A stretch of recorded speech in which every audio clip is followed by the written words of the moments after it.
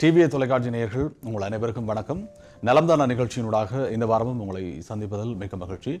கனடிய வைத்தியத்துறையில் நீண்டகால அனுபவம் மிக்க வைத்தியர்களுடனான சந்திப்பாகவும் விழிப்புணர்வுகள் தகவல்களை உங்களுக்கு வழங்குகின்ற ஒரு முக்கிய நோக்கத்தை கொண்ட ஒரு நிகழ்ச்சியாக நலம்தானா நிகழ்ச்சி வாரம் செவ்வாய்க்கிழமைகளில் உங்கள் டிவிஐ தொலைக்காட்சியில் ஒளிபரப்பாகிக் கொண்டிருக்கின்றது. இந்த வாரம் கூட நாங்கள் ஒரு முக்கிய விடயம், அதுவும் கடந்த வாரத்தினுடைய ஒரு தொடர்ச்சியான விடயம் தொடர்பாக பேச இருக்கின்றோம்.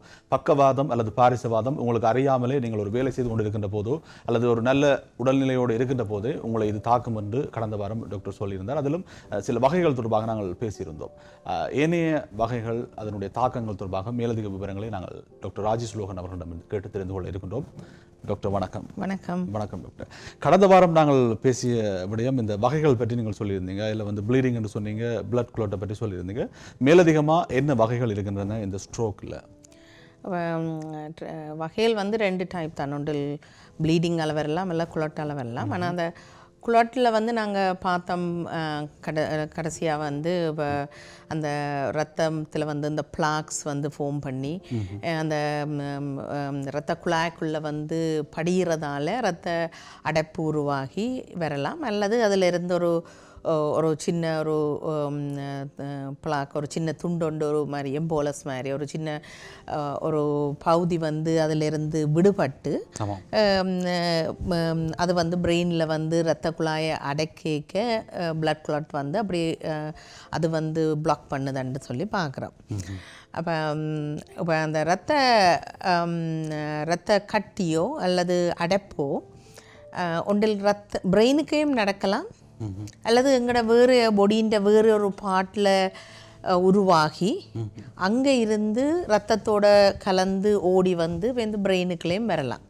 இப்போ உங்களுக்கு தெரியும், நீங்கள் கேட்டிருப்பீங்க, பார்த்துருப்பீங்க, சில வழியில் ஆக்கள் வந்து இந்த கூடை வந்து ஒரு இடத்துல மூவ் பண்ணாமல் ஒன்றில் பிளேனில் ட்ராவல் பண்ண, காரில் கன தூரம் பயணம் செய்யணுமெண்டா உங்களுக்கு தெரியும் இந்த அந்த பெரிய டிவிடின்னு சொல்கிறது, டீப் வீனஸ் த்ரோம்போசிஸ் இருக்குது.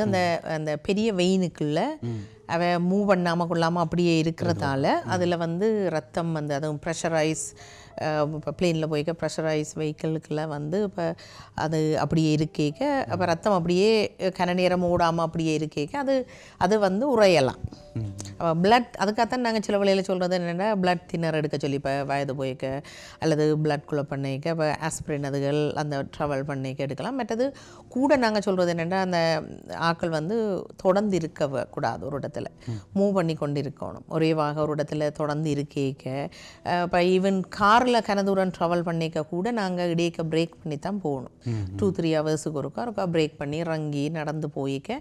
ஏன்னா அந்த தச மசில்கள் வந்து நாங்கள் நடக்க கொள்ளிக்க தான் கால் மசில்ஸ் வந்து ப்ரெஷர் பண்ணிக்க அந்த வெயினுக்குள்ளே இருந்து ரத்தம் வந்து சர்க்குலேட் பண்ணி கொண்டு வருது. அப்போ அல்லது அது அப்படியே உறைஞ்சு அது அவன் குடும்பத்தில் ரத்தம் கட்டிப்படக்கூடிய தன்மை இருக்கும் என்று சொன்னால், அல்லது ஸ்மோக் பண்ணுற ஆக்கள் அல்லது ஏதாவது ஹோமோன்ஸ் எடுக்கிற அப்படியான ஆக்களுக்கு டக்குண்டு ரத்தம் கட்டிப்படக்கூடிய தன்மை இருக்கின்றது.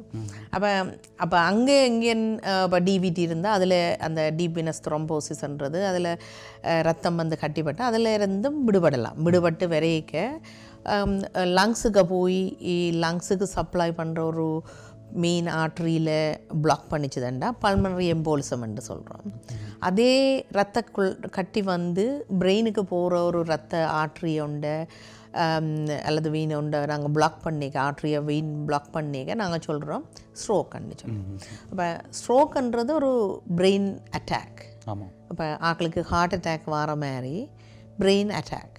அப்போ அந்த அந்த அந்த அட்டாக்கில் வந்து நடக்கிறது, அதுதான் இப்போ மூளை தான் எல்லாத்தையுமே கட்டுப்படுத்துது. இப்போ அதே அட்டாக் பண்ணினா எல்லாமே முடிஞ்ச மாதிரி தான் கதை இல்லை. இப்போ நீங்கள் சொன்னீங்க முதல்ல அந்த கோமா நிலைக்கு போகிறதுக்கான வாய்ப்பு இருக்குன்னு சொல்லி, இப்போ அவர் கோமா நிலைக்கு போனாருன்னு சொன்னால் அவர் திருப்பி முழுவதற்கு வாய்ப்பு இல்லை இல்லையா? சில வேளையில் சந்தர்ப்பம் இருக்கின்றது. இப்போ என்னத்தால் வந்தன்றதை பொறுத்தது. இப்போ ஒரு ஸ்ட்ரோக்கில் வந்தவர் அவர் எப்படி வராருன்றது வந்து எங்கே நடந்தது, என்ன ரத்த கட்டியால் வந்ததா இல்லை ப்ளீட் பண்ணினதால் வந்ததா, அல்லது எவ்வளோ நேரத்துக்கு அந்த தாக்கம் இருக்கின்றது, அல்லது அந்த எந்த பகுதியின் பிரெயினின் எந்த பகுதி தாக்கப்பட்டிருக்கின்றது. எவ்வளோ வீதத்துக்கு தாக்கப்பட்டிருக்கிறன்றதை பொறுத்து தான் அந்த ஒரு ஸ்ட்ரோக்குன்ற வார ஆக்களின் அறிகுறிகள் இருக்கும். இப்போ ஸ்ட்ரோக் வர்ற நேரம் எல்லாம் அவர் கோமா நிலைக்கு போகிறதுக்கான வாய்ப்பு குறைவு. எல்லா நேரமும் வராது. அதான் அந்த அந்த நாங்கள் சொன்னோமே பிரெயின் ஸ்டெம், அந்த கீழ்ப்பகுதி posterior part of the brain. இப்போ பிரெயினை நாங்கள் எடுத்தோம்னா முன் 2 பகுதியும் முண்டா பிரிச்சமெண்டா முன்னுக்கு இருந்து பின்னுக்கு முன்னுக்கு இருந்து வர முதல் 2 பகுதியும் anterior 2/3 சொல்கிறது. அந்த பகுதி வந்து anterior and middle cerebral artery என்று சொல்கிறது. அந்த ஆர்ட்ரி தான் சப்ளை பண்ணுது. பின்பக்கம் வெர்டிபிரல் ஆர்ட்ரி அதுன்னு சொல்கிறது. அப்போ கொமனாக நாங்கள் பார்க்க பிரெயினுக்கு வந்து 4 மெயின் ரத்த சப்ளை போகுது. அப்போ முன்னுக்கு வந்து கரோட்டிட் ஆர்ட்ரி என்று இருக்குது. இதில் உங்களுக்கு தெரியுமா, ஆக்கள் வந்து இப்போ தச்சல ஒரு ஆள் விழுந்துட்டார் அல்லது மயங்கிட்டாருண்டா முதலாவதாக ஒன்றில் நாங்கள் பல்ஸை வந்து இதில் பார்க்குறது ரேடியல் ஆர்ட்ரி இதில், அல்லது கூட வந்து ஆள் கொஞ்சம் கதைக்கிற கொஞ்சம் அலர்ட்டாக இல்லை கதைக்கல மயங்கிட்டாருன்னு சொன்னால் ஃபுல்லாக டக்கண்டு இதில் பார்க்குறது. ஏன்னா இது வந்து பெரிய ஆர்ட்ரி, கரோட்டிட் ஆர்ட்ரி. அந்த carotid artery left and right hand இருக்குது. அந்த ஆர்ட்ரி தான் பிரெயினுக்கு மெயின் சப்ளை. அதை விட பின்பக்கத்தில் வெர்டிபிரல் ஆர்ட்ரி என்று இருக்குது. இடது பக்கம் வலது பக்கம் வெர்டிபிரல் ஆர்ட்ரி. அந்த வெர்டிபிரல் ஆர்ட்ரி வந்து அந்த எங்களோட பின் ஸ்பைன் இருக்குத்தானே, அந்த அந்த ஸ்பைன் அந்த எலும்புக்குள்ளால் வந்து பின் பிரெயினின் பின் பகுதிக்கு வந்து சப்ளை பண்ணுது. அப்போ அது வந்து பொஸ்டீரியர் பார்ட் ஆஃப் த பிரெயினுக்கு occipital phone, occipital part of the பிரெயின்னு சொல்கிறது. அதுக்கு சப்ளை பண்ணுது. அதுதான் பிரெயின் ஸ்டெம்முக்கும் சப்ளை பண்ணுது. அப்போ அந்த பிரெயின் ஸ்டெம்ன்னு சொல்கிறது தான் அந்த சுவாசங்கள், எங்களோட சர்க்குலேஷன், மற்ற கன்சியஸ்னஸ், அலர்ட்டாக இருக்குது அந்த அதுகளுக்கு வந்து சப்ளை உரிய பகுதி கட்டுப்படுத்துகிற பகுதிக்கு சப்ளை பண்ணுது. அப்போ வெர்டிபிரல் ஆர்ட்ரி டேமேஜ் பண்ணுச்சுன்னா ஆக்களுக்கு வந்து கூட சத்தி வார மாதிரி இருக்கும், சத்தி எடுப்பினம், தலை சுத்து மாதிரி இருக்கும், மயங்குவினம், பேலன்ஸ் பிரச்சனை இருக்கும், கோஆர்டினேஷன் பிரச்சனையெல்லாம் இருக்கும். ஏன்னா செரிபெல்லம் கோஆர்டினேஷனோட சம்மந்தப்பட்டது. இப்போ இடது பக்கம் பிரெயின் அதுகள் வந்து இப்போ லாங்குவேஜ் எழுதுறது, எப்படி கதைக்கிறது, ஸ்போக்கன் லாங்குவேஜ், மற்றது எங்களோட வலது ஹாய், மற்றது வந்து ஹையர் ஃபங்க்ஷன் எல்லாம் வந்து கூட நம்பர்ஸ் கால்குலேஷன் அதுகள் வந்து கூட வந்து இடது பக்கத்து பிரெயின் தான் கூட வந்து ஒர்க் பண்ணுது. வலது பக்கத்து பிரெயின் வந்து கூட வந்து க்ரியேட்டிவிட்டி, ஆக்கள் வந்து இப்போ ஆர்டிஸ்டிக், மியூசிக் அப்படி அந்த அதுகள் வந்து கூட வந்து கண்ட்ரோல் பண்ணுறது வந்து வலது பக்கம். அப்போ ஆர்டிஸ்டிக் ஆக்கள் எல்லாம் வந்து கூட வந்து வலது பக்கத்து பிரெயின். மற்றது இடது, அப்போ அந்த இந்த ஆக்கள் மற்றது நாங்கள் கண்டுபிடிக்கலாம். அப்போ ஒரு ஆள் வந்து இடது கையால் எழுதினோம்னா நாங்கள் சில பிள்ளையில் சின்ன பிள்ளையாக இருக்க நாங்கள் அதை இடது கையா எங்களோட ஊரில் என்ன உங்களுக்கு தெரியும் சொல்லி நம்ம அடித்து கிடிச்சுட்டாலும் அந்த இடது கையால் பழக்காத வலது கை தான் பழகணும் மட்டும் பழகிறார். நாங்கள் அப்படியெல்லாம் சேர்த்தவில்லை. பிள்ளைகளை வந்து நாங்கள் அப்படியே எந்த கை வலது கையால் செய்தா என்ன இடது கையால் செய்தா என்ன இட்ஸ் ஓகே, நாங்கள் வலது இடது நாங்கள் அதை ஃபோர்ஸ் பண்ணுற இல்லையண்டு விட்டு இருக்குது. இப்போ இடது கையை செய்யலாம்னு இப்போ சில வழியில் பேரண்ட்ஸ் வந்து புஷ் பண்ணுவோம், நம்ம வலது கையெல்லாம் நீ எழுதணும், அது வந்து பிள்ளைகளுக்கு வேறு பாதிப்பை கொண்டு வருமா? சில வழியில் பாதிப்பு இல்லை, பட் அவன் பிரெயின் வந்து பேசிக்கலி அவன் லெஃப்ட் டோமினன்ட், அவன் இல்லை ரைட் ஹேண்ட் தான் டோமினன்ட் இல்லை லெஃப்ட் ஹேண்ட் டோமினன்ட். அப்போ அவியல் வந்து அவன் பிரெயின் ஃபங்க்ஷன் வந்து ரைட் சைட் மோர் டோமினண்டாக இருக்குது. அப்போ அந்த வேலையாகவே விடுறது அது விடுறது நல்லது. இப்போ அவை வந்து மோர் க்ரியேட்டிவ் ஆக்கலாக இருப்பினோம், மியூசிக்கில் சைன் பண்ணிவினோம், அவன் தேவை அப்படித்தான் அவன் இது. நாங்கள் அதை ஃபோர்ஸ் பண்ணி இதெண்டால் தான் ஒன்றும் நடக்க போகிறோம். நாங்கள் அவங்களோட சைக்காலஜிக்கலாக அஃபெக்ட் பண்ணப்படுது. அதில் பிள்ளைகள் அது இடது பக்கத்தால் எழுதுறேன்டா என்ன இப்போ ஸ்கூல் வழியாக உங்களுக்கு தெரியும் எல்லாம் அதுக்குரிய அக்கமடேஷன் இருக்குது. முந்தி வந்து வலது பக்கத்துக்கு மட்டும்தான் அந்த வச்சு எழுதுகிற இது இருக்குது, இங்கே இருக்குது இடது பக்கத்துலேயும் வச்சு எழுதத்தக்க மாதிரி எல்லாம் இருக்குது. ஸோ இடது கையாக்களை கௌரவ வைக்கிறதுக்கு ஒரு நாள் வேறு பிரகடனம் ஐநா சபையால். அப்போ அதை நாங்கள் ஃபோர்ஸ் பண்ணி பிள்ளைகளை கஷ்டப்படுத்த விடமெண்டு இல்லை. நாங்கள் முதல் ட்ரை பண்ணலாம் வலது கையால், அப்படி இல்லைண்டா நாங்கள் அதை பேசாமல் விடலாம். அப்போ நாங்கள் அந்த ஸ்ட்ரோக்குன்னு சொல்லியிருக்க இப்போ அந்த கரோட்டிட் ஆர்ட்ரியை பற்றி சொன்னோம். இந்த கரோட்டிட் ஆர்ட்ரி வந்து இப்போ மெயின் பெரிய ஆர்ட்ரி, ரத்தத்தை முதல் பிரெயினுக்கு சப்ளை பண்ணுறதுல. இந்த கரோட்டிட் ஆர்ட்ரியில் வந்து உள்ளுக்கு வந்து பிளாக்ஸ் வந்து அதாவது அந்த கொலஸ்ட்ரால் படிவுகள் வந்து படியலாம். இப்போ எங்களுக்கு ஹார்ட்டில் படிஞ்சு ஹார்ட் அட்டாக் வர மாதிரி இந்த கரோட்டிட் ஆர்டரின்ற உள்பக்கத்திலையும் அந்த கொலஸ்ட்ரால் அதுகள் படிஞ்சு ஆத்தெரோஸ்க்ளரோசிஸ்ன்னு சொல்கிறது அந்த பிளாக்ஸ் வந்து ஃபார்ம் பண்ணலாம். அப்போ நாங்கள் இந்த உணவு மூலம் எடுத்துக்கொள்கிற கொலஸ்ட்ராலை தான் இது குருதி சுற்றோட்டம் நடக்கக்குள்ள அது போய் இங்கே ஸ்டக் ஆகுதுன்னு சொல்லுவாங்க. ஒரு ஆளுடைய கொலஸ்ட்ரால் அதுகள் கூட இருக்கேக்க அந்த இப்போ யோசிச்சு பாருங்க, ஒரு கான் இப்போ நாங்கள் ஒரு வீட்டுக்கு வாட்டர் சப்ளை பண்ணுற அவங்களோட பைப் போடுற கான் இருக்குது தானே, அந்த கானுக்குள்ள வந்து இப்போ புதுசாக நாங்கள் கட்டின வீட்டில் புதுசாக பாவிக்க டக்குன்னு தண்ணி எல்லாம் பெற. ஆமாம். இப்போ நாங்கள் இப்போ சமைக்க சிங்குக்க நாங்கள் கழுவுறக்க பாத்திரங்கள் கழுவிக்க சாப்பாடுகள் அந்த துணிக்கைகள் தூசுகள் டஸ்ட்டுகள் எல்லாம் வந்து சோப்புகள் எல்லாம் அந்த காணுக்குள்ள தான் போகுது. இந்த சிங்குக்க போய் சிங்கால் காணுக்கு போகுது. அந்த அதில் நாங்கள் வடி வச்சாலும் அந்த வடியையும் தாண்டி போகத்தான் போகுது. அப்போ அது தண்ணி ஓடிக்கொண்டு போனாலும் ஓடியக்க சிலவெல்லாம் அதோட சேர்ந்து போயிடும். ஒரு கொஞ்சம் வந்து எப்படியும் அந்த கரை வழியை படிஞ்சு படிஞ்சு படிஞ்சு படிஞ்சு படிஞ்சு ஒரு நாளைக்கு பிளாக் வருது. அந்த பிளாக் பண்ணிக்க தான் வந்து ப்ளம்பரை கூப்பிட்டு நாங்கள் அந்த ப்ளஞ்ச் பண்ணியோ அல்லது அந்த சினேக்கு அந்த இதை போட்டு வயரை போட்டோ அல்லது இதண்டு அதை க்ளீன் பண்ணுறோம். அது மாதிரி தான் இப்போ நாங்களும் பிறந்த நாள்லேருந்து எங்களோட இரத்த குழாய் ஒரே இரத்த குழாய் தான். அப்போ நாங்கள் எவ்வளோத்துக்கு உள்ளுக்கு பேடான ஃபுட்டுகளை சாப்பிட்டு அந்த இரத்த குழாய்களுக்கு உள்ளுக்கு ரத்தத்தில் ஓடுற கொலஸ்ட்ரால் அதுகள் கூட இருக்கேக்க அதுகள் வந்து படிய போகுது. கரைவழியை கொஞ்சம் கொஞ்சம் கொஞ்சம் கொஞ்சமாக படிய போகுது. படிஞ்சு படிஞ்சு கொண்டு வரையக்க அதில் எங்களோட கால்சியம் படியும் அந்த இப்போ உங்களுக்கு தெரிந்தானே இப்போ யோசிச்சு பாருங்கள், எங்களோட ஈவன் கிட்னி வந்து ஃபில்டர் பண்ணுது. அது எங்களோட ரத்தம் வந்து அதுக்குள்ளால போய்க்க ஃபில்டர் பண்ணிக்க அதுக்கு தண்ணி வருது. அந்த எங்களோட உடம்பில் இருக்கிற யூரிக் ஆசிட் கால்சியம் மேக்னீசியம் அதுகள் ஃபாஸ்பேட் அதுகள் சேர்ந்து தானே கல் உருவாக்குது. கிட்னி ஸ்டோன் கோல் பிளடர் பித்த பையில் வந்து கோல் ஸ்டோன் வருது, பித்த கல்லுகள் உருவாகுது. அது மாதிரி தான் இதுவும் உள்ளுக்கு ரத்தம் ஓடிக்கொண்டிருந்தாலும் உள்ளுக்கு கொலஸ்ட்ரால் அதுக்கு இருக்கிற திரவ பதார்த்தங்கள் அதில் படிய போகுது. அப்போ கூட வந்து கொலஸ்ட்ரால் கால்சியம் அதுகள் படிஞ்ச உடனே அதுகள் வந்து வளர்ந்து கொண்டே போகுது. பேருந்து அதில் இருந்து ஒரு சின்ன ஒரு சின்ன துண்டொண்டு விடுபட்டுதண்டா அந்த துண்டு வந்து நேர ரத்த பிரெயினுக்கு தானே போகுது. அப்போ அந்த பிரெயினுக்கு போய்க்க அது வந்து ஸ்ட்ரோக்கை கோஸ் பண்ணுது. அப்போ நாங்கள் ஒரு ஆளுக்கு டிஐஏ இருக்குது அல்லது ஒரு முன்னுக்கு ஒரு அறிகுறி இருக்குதுண்டா நாங்கள் எக்கோகார்டியோகிராம் செய்து பார்ப்போம். இப்போ ஹார்ட்டில் வந்து இரெகுலர் ரிதம் இருக்கா, ஏட்ரியல் ஃபிப்ரிலேஷன் இருக்காண்டு. அதே நேரத்தில் பார்ப்போம் இந்த கரோட்டிட் ஆர்டரிக்கு டாப்லர் ரெண்டு செய்வோம். இதில் வந்து அவைக்கு வந்து ரத்தம் வந்து இதன் பிளாக் பண்ணியிருக்கா, எவ்வளோத்துக்கு ஸ்டெனோஸ் பண்ணியிருக்கு எவ்வளோக்குன்னு சொல்லி பார்ப்போம். அப்போ ஏட்ரியல் ஃபிப்ரிலேஷன்ன்றது அதுவும் வந்து ஒரு முக்கியமான ஒரு காரணமாக இருக்குது இந்த இரத்த கட்டியை உருவாக்குறதுக்கு. அப்போ இப்போ கொலஸ்ட்ரால் வந்து ஒரு முக்கியமான உண்டு. இப்போ ஒரு ஹார்ட் அட்டாக்கோ அல்லது ஸ்ட்ரோக்கோ வர்றதுக்கு வந்து கொலஸ்ட்ரால் வந்து ஒரு very very very very important. நிச்சயமாக ஸ்ட்ரோக் ஏற்படுவதற்கான அதிக காரணம் என்னென்ன இருக்கின்றது என்பது சொல்லிக்கிறீங்க, வகைகளை பற்றியும் நீங்கள் சொல்லிக்கிறீங்க. உண்மையில் வந்து எல்லோரையுமே பாதிக்கின்ற ஒரு முக்கியமான ஒரு நோய் தாக்கமாக இருக்கின்றது. மக்கள் நிச்சயமாக விழிப்புணர்வு பெற்றுக்கொள்ள வேண்டும் இந்த விடயத்தில். இன்னும் இது தொடர்பாக பல சந்தேகங்கள் இருக்கின்றது, கேட்டு தெரிந்து கொள்ள இருக்கின்றோம். ஒரு சிறிய இடைவெளி எடுத்துக்கொண்டு தொடர்ந்து பேசலாம்.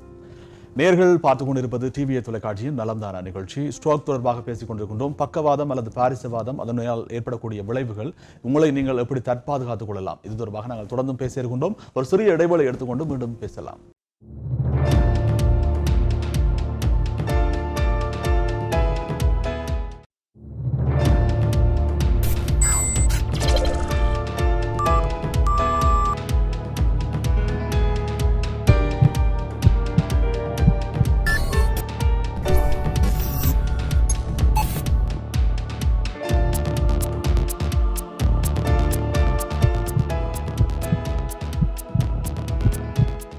இடைவேளைக்கு பிறகு மீண்டும் உங்களை சந்திக்கின்றோம். நலம்தானா நிகழ்ச்சியினூடாக ஸ்ட்ரோக் தொடர்பாக நாங்கள் பேசிக் கொண்டிருக்கின்றோம்.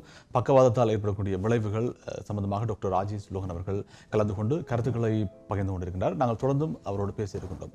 டாக்டர், இந்த பிளாக் தொடர்பாக நீங்கள் சொல்லியிருந்தீர்கள், இது தொடர்பாக மேலதிகமாக என்ன விடயங்களை நீங்கள் குறிப்பிட விரும்புகின்றீர்கள்? இந்த பிளாக்ன்றது கூட வந்து கரோட்டிட் ஆர்டரியால் தான் இந்த ஸ்ட்ரோக் வருது. ஆமாம்.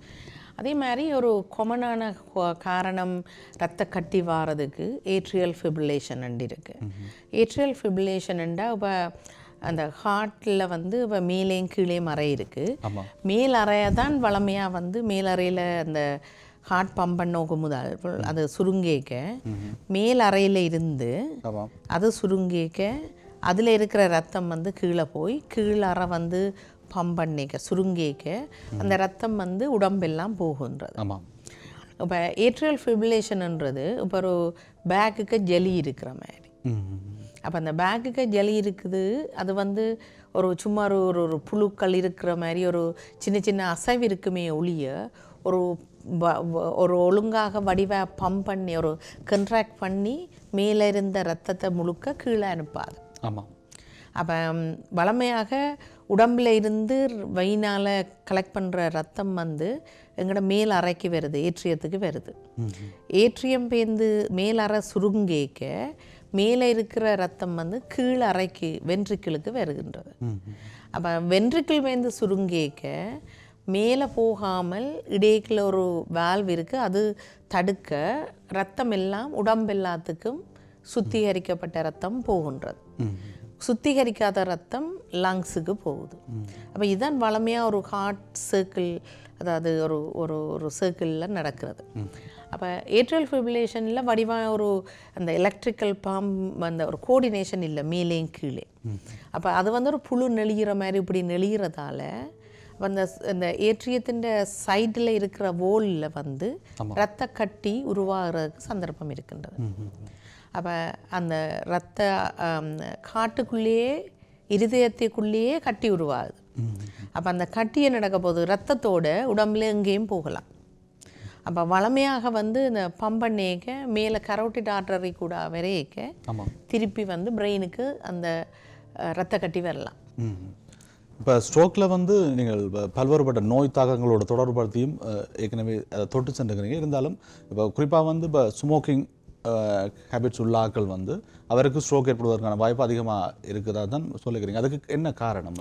இப்போ ஸ்மோக்கிங் வந்து உண்மையில் வந்து நாங்கள் நிறைய ஹெல்த் ப்ராப்ளம் இருக்குது. இப்போ ஆல்கஹால் கூடாது என்றாலும் ஆனால் அது கொஞ்சமாக மொடரேட்டாக அடுக்க அது இந்த பாதிப்புகள் வந்து கணக்கு இல்லை. கணக்கு எடுக்க தான் இப்போ இந்த அடிக்ஷன் அப்படின்னு வருது. ஆனால் ஸ்மோக்கிங் அப்படி இல்லை. ஸ்மோக்கிங் வந்து நிறைய இடங்களுக்கு நிறைய ஹெல்த் ப்ராப்ளத்தை கோஸ் பண்ணுது. இப்போ அதுலேயே ஒன்று வந்து இப்போ ஸ்மோக் பண்ணுற ஆட்களுக்கு வந்து ஹார்ட் அட்டாக் வரக்கூடிய சந்தர்ப்பம் கூட இருக்கின்றது. அதே மாதிரி ஸ்ட்ரோக் வரக்கூடிய சந்தர்ப்பமும் கூட இருக்கின்றது. இப்போ டயபெட்டிஸும் இருந்து ஸ்மோக் பண்ணுறது ஆட்களுக்கு மல்டிபிள் டைம் கணக்க அவைக்கு ஹார்ட் அட்டாக்கோ ஸ்ட்ரோக்கோ வரக்கூடிய சந்தர்ப்பத்தை வந்து கணக்க தரமாக ஆக்குது.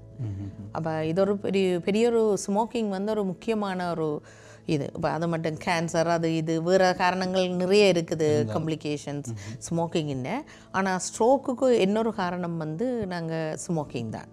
இப்போ ஸ்ட்ரோக்கில் வந்து என்ன மட்டும் பார்த்தோம்னா கொலஸ்ட்ரால், நாங்கள் முதல் சொன்ன மாதிரி கொலஸ்ட்ராலும் இருக்குது, டயபெட்டிஸ் இருக்குது, அதே நேரத்தில் வந்து ஸ்மோக்கிங், ஹார்ட் அட்டாக், ஸ்மோக்கிங் எல்லாம் இருக்குது. இப்போ குறிப்பாக வந்து இந்த இன்னும் ஒரு நோய் அதிகமாக இருக்கிற ஆளுக்கு ஸ்ட்ரோக் வருவதற்கான வாய்ப்பு கூட இருக்குன்னு சொல்கிறீங்களா? ஏன் இப்போ ஸ்மோக் பண்ண ஒரு ஆளுக்கு வந்து இப்போ ஒரு வயது கூட எங்களுக்கு வரப்போகுது. அப்போ ஒரு 50 வயதுக்கு மேற்பட்ட ஒரு ஆளுக்கு டயபெட்டிஸ் இருக்கீங்க, அவர்கள் வந்து ஸ்மோக் பண்ணுறதா இருந்து அவர்களுக்கு ப்ரெஷரும் இருந்து கொலஸ்ட்ராலும் இருக்கண்டா அவர்களுக்கு ஸ்ட்ரோக் வர சந்தர்ப்பம் வந்து சரியான கூட.